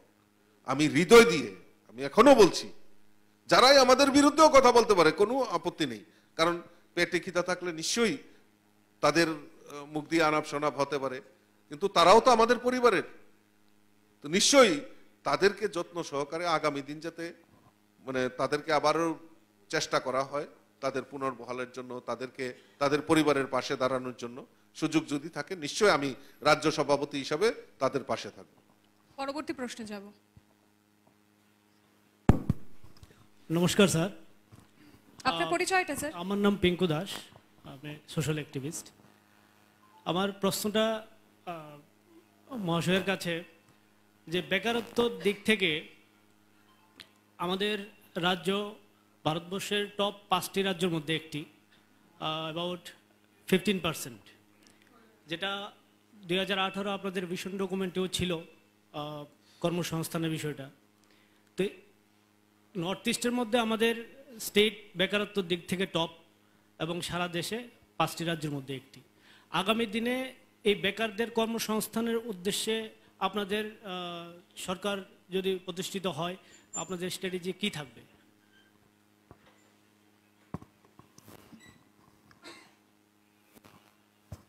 মাননীয় যিনি প্রশ্ন করেছেন ওনাকে আমি স্বাগত জানাচ্ছি। আপনি খুব সুন্দর প্রশ্ন করেছেন এবং আপনিও একজন যুবক, তো কাজেই এই ব্যাপারে আপনার যদি কোনো সুস্পষ্ট মতামত থাকে আপনি আমাকে দিতে পারেন যে কিভাবে সেই বেকারত্বের যে আমাদের পরিসংখ্যানটা রয়েছে সেটা আমরা কমাতে পারি, গ্রাফটা কমাতে পারি। দেখুন, সরকার শুধু সরকারি চাকরি হবে, সরকারি চাকরি দিয়ে তার সমস্যার সমাধান সেটা কোনোদিনও সম্ভব না। কিন্তু তা সত্ত্বেও সরকার কিন্তু তার বিভিন্ন পোস্টে তার সরকারি চাকরির ক্ষেত্রে কিন্তু সেটা যে নিয়োগ ক্ষেত্রে রয়েছে সেগুলি কিন্তু পরিপূরণ করার চেষ্টা করছে সরকার। যেমন ধরুন, আজকে অনেক চাকরি হয়েছে, পরিসংখ্যানটা আমি আপনাকে এখন দিতে পারছি না এক্স্যাক্টলি, আমরা পরিসংখ্যানটা আমরা আমাদের যে ম্যানিফেস্টো হবে, রিপোর্ট কার্ড হবে, সেখানে আমরা উল্লেখ করব, সেটা আমাদের কাজ চলছে। কিন্তু দেখুন, এতগুলি চাকরি হয়েছে, চাকরি ট্রান্সপারেন্সির মাধ্যমে কিন্তু চাকরিগুলি হয়েছে, কোন রকম পলিটিক্যালাইজেশন কিন্তু এই চাকরি ক্ষেত্রে, গভর্নমেন্ট জবের ক্ষেত্রে কিন্তু কোন রকম হয়নি। এখন অনেকেই বলতে পারেন, বলে দাদা আমাদের পেছনে তো কেউ হাঁটবে না, আপনাদের লিডারের পেছনে কেউ হাঁটবে না। কোনো দরকার নেই, কারণ আজকে ত্রিপুরার যে জলজন্ত দৃষ্টান্ত রয়েছে, যে ট্রান্সপারেন্ট রিক্রুটমেন্ট পলিসি চালুর ক্ষেত্রে সরকার যে সিদ্ধান্ত নিয়েছে, যার ফলে দেখবেন টেটের মাধ্যমে শিক্ষক নিয়োগ হয়েছে, সেখানে প্রাক্তন বিধায়ক সিপিএম এর ঝুমু সরকার বটজলা এলাকার, উনিও সরকারি চাকরি পেয়েছেন। আমার কথা অবিশ্বাস হলে আপনারা খোঁজ নিয়ে দেখতে পারেন। এতগুলি চাকরির ক্ষেত্রেও কিন্তু সরকার এই ট্রান্সপারেন্ট যে রিক্রুটমেন্ট পলিসি সেখানে অ্যাপ্লাই করেছে, যার ফলে আজকে এই চাকরিগুলি কিন্তু স্থায়িত্ব রয়েছে। ওই 10,300 মতো কিন্তু চাকরিগুলি তাদের যাবে না। পাশাপাশি এই রাজ্যের ডেভেলপমেন্টের ক্ষেত্রে, এই রাজ্যের বেকার যুবকদের রোজগারের ক্ষেত্রে যেরকম সরকারি চাকরির কথা বললেন, পাশাপাশি আউটসোর্সিং এর মাধ্যমেও বিভিন্ন জায়গায় বিভিন্ন দপ্তরে তাদেরকে নেওয়ার উদ্যোগ আমাদের সরকার নিয়েছে। এবং বিভিন্ন স্কিল ডেভেলপমেন্টের মাধ্যমেই হোক বা আমাদের যে বিভিন্ন start up India, stand up ইন্ডিয়ার মাধ্যমে এই রাজ্যের বেকারদের কর্মসংস্থানের ক্ষেত্রেও আমাদের সরকার সহায়ক ভূমিকা এবং নির্ণায়ক ভূমিকা পালন করেছে। আগামী দিন আরো কিভাবে এই রাজ্যের, আপনি ঠিক বলেছেন যে বেকারত্ব সমস্যা এটা জলজন্ত সমস্যা, এটা যে পলিটিক্যাল পার্টির ডমিনেটিং হবে সেটা না। তো আমি বলবো যে সরকারকে আরো কিভাবে ট্রান্সফর্মিং ভাবে কাজ করলে এই বেকারত্ব সমস্যার সমাধান করা যায় সে ব্যাপারে আপনাদের কোনো যদি সুচিন্তিত মতামত আপনার থাকে নিশ্চয়ই আমার কাছে দেবেন, বা আমাদের পার্টির যিনি আমাদের যে সুজাও পেটি রয়েছে সেখানে আপনি দেবেন। আমরা নিশ্চয়ই আপনার এই মতামত আমরা মানুষের সামনে নেব এবং সরকারের সামনে নেব এবং আগামী দিন তা করার চেষ্টা করব। এটা তো সময় বলবে, পরিবর্তন দেখবো না প্রত্যাবর্তন। তবে ছোট্ট করে আপনার থেকে একটা বিষয় জানবো যে এবারের আগামী বিধানসভা নির্বাচনে আপনাকে আমরা কোন কেন্দ্র থেকে দেখতে পারবো? সরি, আপনি কোন কেন্দ্র থেকে দাঁড়াতে পারেন? আমি প্রথমেই বলেছি ভারতীয় জনতা পার্টি কার্যকর্তার পার্টি। ভারতীয় জনতা পার্টি কার্যকর্তাদের মূল্যায়ন করতে জানেন। তো কাজেই আমি কোথায় টিকিট পাবো সেটা দল নির্ধারণ করবে, এখনই আমি কিছু বলতে পারছি না। তো ভারতীয় জনতা পার্টি কার্যকর্তার পার্টি, এই কারণে আমরা হলক করে বলতে পারি যে আমিও একদম সাধারণ কার্যকর্তা এবং সাধারণ ঘরের ছেলে। আমি আজকে বিজেপির মতো ভারতের সর্ববৃহৎ দলের ত্রিপুরা রাজ্যের মতো আমি সভাপতি হয়েছি, সেটা আমার ভাগ্যের বিষয়। দল যেখানে সিদ্ধান্ত করবে দলের সিদ্ধান্তই আমাদের সর্বোপরি, দল যেখানে দায়িত্ব দেবে সেখানেই কাজ করবে। আমরা অনুষ্ঠানের একদম শেষ পর্যায়ে পৌঁছে গেছি। শেষ পর্যায়ে এসে এই 2023 নির্বাচনের ভোট যুদ্ধে আমরা ঢুকে গেছি। সেইখানে দাঁড়িয়ে ভারতীয় জনতা পার্টির একজন নেতৃত্ব হিসাবে ভোটারদের উদ্দেশ্যে কি বলতে চাইবেন এই কুরুক্ষেত্র মঞ্চ থেকে? দেখুন, ভোটারদের একটাই শুধু আমি বলবো, কারণ আমরা 2023-এ ভারতীয় জনতা পার্টির সরকার হবে তার মধ্যে কোনো দ্বিধাদ্বন্দ্ব নেই। আমি রাজ্য সভাপতি হিসাবে সেটা আমি হলক করে বলছি এই কারণে, কারণ ভারতীয় জনতা পার্টির সরকার প্রতিষ্ঠার পর, যেটা আমি প্রথমে বলেছি, প্রায় 3 লক্ষ গরিব পরিবারের কাছে প্রধানমন্ত্রী আবাস যোজনায় গৃহ নির্মাণের ব্যবস্থা ভারতীয় জনতা পার্টি সরকার করেছে। শৌচালয়, গরিব মানুষের বাড়িতে শৌচালয়ের ব্যবস্থা ভারতীয় জনতা পার্টি সরকার করেছে। জল জীবন মিশনের মাধ্যমে প্রত্যেক গরিবের বাড়িতে পানীয় জলের ব্যবস্থা ভারতীয় জনতা পার্টি সরকার করেছে। রেশন শপের মাধ্যমে 11টা নিত্য প্রয়োজনীয় জিনিস যাতে গরিবরা ক্রয় করতে পারে তার ব্যবস্থা করেছে। চাল, চিনি, মুসুরি ডাল, সয়াবিন, চা পাতা থেকে শুরু করে সমস্ত জিনিস রেশন শপে যাতে গরিবরা ক্রয় করতে পারে তার ব্যবস্থা ভারতীয় জনতা পার্টি সরকার করেছে। প্রধানমন্ত্রী উজ্জ্বলা জ্যোতি যোজনার মাধ্যমে প্রত্যেক গরিব মায়েদের নামে বিনা পয়সায় এলপিজি কানেকশনের ব্যবস্থা ভারতীয় জনতা পার্টি সরকার করেছে। 700 টাকা সামাজিক ভাতা ছিল, আজকে 2000 টাকা করেছে ভারতীয় জনতা পার্টি সরকার। আয়ুষ্মান কার্ডের মাধ্যমে যারা গরিব অংশের মানুষ রয়েছেন তার চিকিৎসার জন্য 5 লক্ষ টাকা পর্যন্ত বীমার ব্যবস্থা ভারতীয় জনতা পার্টি সরকার করেছে। আজকে এই রাজ্যের কৃষকদের আয় দ্বিগুণ করার লক্ষ্যে ভারতীয় জনতা পার্টি সরকার কাজ করেছে। কিষাণ সম্মান নিধি বছরে 6000 টাকা কৃষকদের দেওয়ার ব্যবস্থা করেছে। এফসিআই দ্বারা সহায়ক মূল্যে 20 টাকা 40 পয়সা ধরে রাজ্যের যারা কৃষকরা আজকে ধান উৎপাদন করেন তাদের ধান ক্রয় করার ব্যবস্থা ভারতীয় জনতা পার্টি সরকার করেছে। পিএম কুসুমের মাধ্যমে, সোলারের মাধ্যমে যাতে সেচের ব্যবস্থা করা যায় তার জন্য কৃষকদের সহায়তা করা হয়েছে। আজকে এক ফসল যে জমি হতো সেখানে 2 ফসল হচ্ছে। কৃষকদের উৎপাদিত আনারস, কাঁঠাল, লেবু, তেঁতুল, বেল আজকে বিদেশে রপ্তানি করার ব্যবস্থা ভারতীয় জনতা পার্টি সরকার করেছে। ভারতীয় জনতা পার্টি সরকার প্রতিষ্ঠার পর এই রাজ্যের সরকারি কর্মচারীদের এই 5 বছরে 20% ডি এর ব্যবস্থা ভারতীয় জনতা পার্টি সরকার করেছে। আজকে সবচেয়ে বেশি স্বাধীন এই ত্রিপুরার যে সরকারি কর্মচারীরা, কারণ চাঁদা সংস্কৃতি থেকে তাদের মুক্তি হয়েছে, তারা স্বাধীনভাবে বসবাস করতে পারেছে। ত্রিপুরা রাজ্যের পাম্প অপারেটর থেকে শুরু করে অস্থায়ী কর্মী যারা রয়েছেন, আশা অঙ্গনওয়াড়ি কর্মী যারা রয়েছেন, তাদেরও বেতন বৃদ্ধি হয়েছে। যারা আজকে হোমগার্ডের চাকরি করতেন, যাদের পেনশন কম ছিল, আজকে 2,500 টাকা তাদের পেনশন করা হয়েছে। হোমগার্ড যারা রয়েছেন তাদের বেতন 6,000 টাকা ছিল, আজকে আমাদের সরকার আসার পর 18,000 টাকা বৃদ্ধি হয়েছে। তার জন্য রাস্তায় দাঁড়িয়ে কোনো আন্দোলন করতে হয়নি, দিতে হবে নাইলে ভেঙে দাও, গুড়িয়ে দাও, সেই কথা বলতে হয়নি। কারণ ভারতীয় জনতা পার্টির সরকার সবকা সাথ, সবকা বিকাশ, সবকা বিশ্বাস, সবকা প্রয়াস নিয়ে ভারতীয় জনতা পার্টি সরকার কাজ করছে। তাই দৃঢ়তার সঙ্গে আমি বলতে পারি, মানুষ দুহাত তুলে ভারতীয় জনতা পার্টি সরকারকে আশীর্বাদ করছে।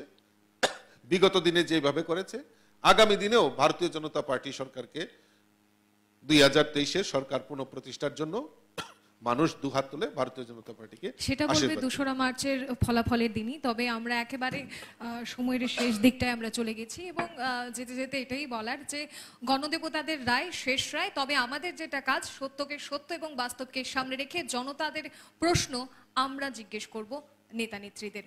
তবে ধন্যবাদ যেতে যেতে আপনাকে, রাজীব ভট্টাচার্য আমাদের সঙ্গে ছিলেন এবং সে সঙ্গে ধন্যবাদ যারা অডিয়েন্সরা ছিলেন, তাদের প্রশ্ন আমাদের জন্য অত্যন্ত গুরুত্বপূর্ণ।